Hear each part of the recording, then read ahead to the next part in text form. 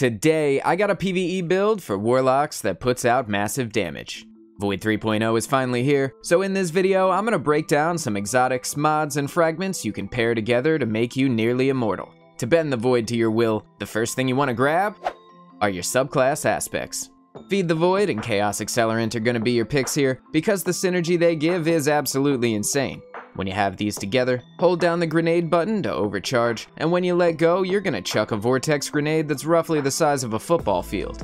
That deals bonus damage, pulls enemies into the center, and as soon as it gets a kill, the Devour buff pops up on the left side of the screen and your health shoots back up to full.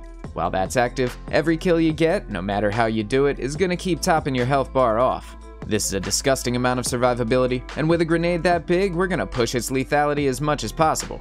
To make that happen, you want to put on Nezarec Sin and the Fragments Echo of Undermining and Echo of Expulsion. Nezarec Sin is one of the sexiest exotics in all of Destiny 2. When you get a kill with anything void damage, the Abyssal Extractor's buff pops up and starts supercharging the regen of your grenade, melee, rift, and super.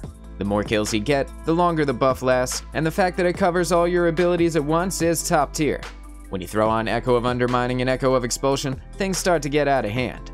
As soon as your grenade makes contact, the enemy turns purple and now they're taking 15% more damage from you and all your buddies. When they die to the vortex, their body explodes and you cook the whole group like popcorn in the microwave. This grenade is borderline overpowered and you're going to want to have it up all the time. To pull that off, we're slotting the mods Elemental Ordnance and Bountiful Wells. Real quick dudes, if you're getting value out of this, like the video and subscribe for more Destiny content. We're closing in on 20,000 subs, so help a brother out. Elemental Ordnance spawns an Elemental Well when you get a kill with a grenade.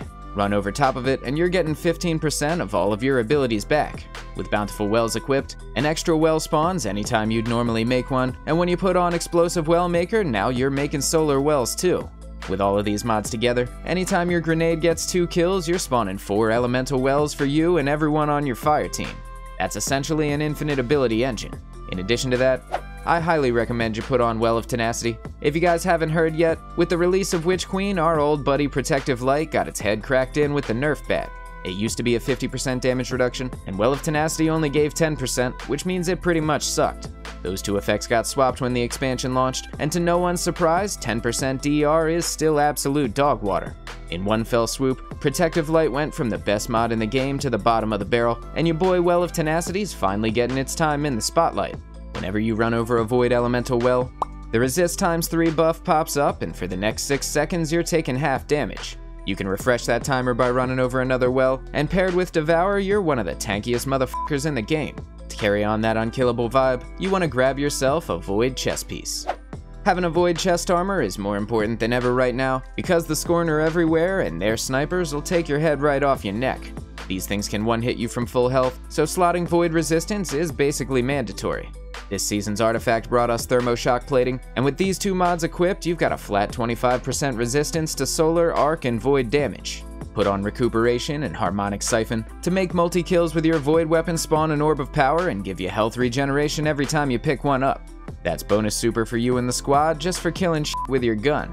If your buddies are running Echo of Starvation, you're gonna help them activate Devour, and while we're talking about weapons, let's go over what you can run to get the most bang for your buck. In your heavy slot, rocket launchers are pretty hot right now, and the Red Herring just happens to tick all the boxes. You can craft this bad boy for yourself at the Enclave on Mars, which lets you tailor the perk selection to whatever you please, and I highly recommend rolling with Ambitious Assassin and Adrenaline Junkie. With that combo, when you get a kill with your grenade, Adrenaline Junkie ×5 pops up on the left side of the screen.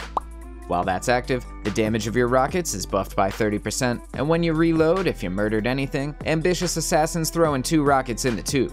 In your kinetic slot, you want to keep either a hand cannon or a pulse rifle with you for the times when you need to stun unstoppable champions. Look for a roll with Demolitionist to give you a chunk of grenade energy back whenever you get a kill. If there's no unstoppables to deal with, the Fortissimo Slug Shotgun is about as sexy an option as you can get. This drops with Demolitionist in the left column, which is rare in and of itself, but for the Void Lock, I think the real god roll is Surrounded.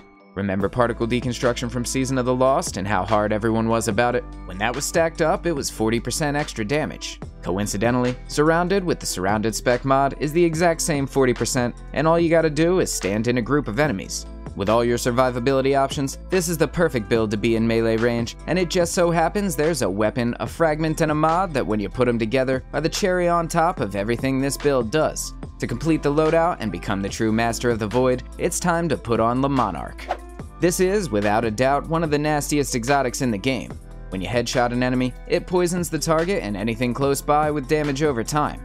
This is amazing for ad clear, and it synergizes perfectly with the fragment Echo of Instability and the mod Volatile Flow. Now every time you pick up a Void Well or kill a target with a grenade, the Volatile Rounds buff pops up on the left side of the screen. When that's active, your rocket launcher and the Monarch are gonna make enemies glow purple and explode.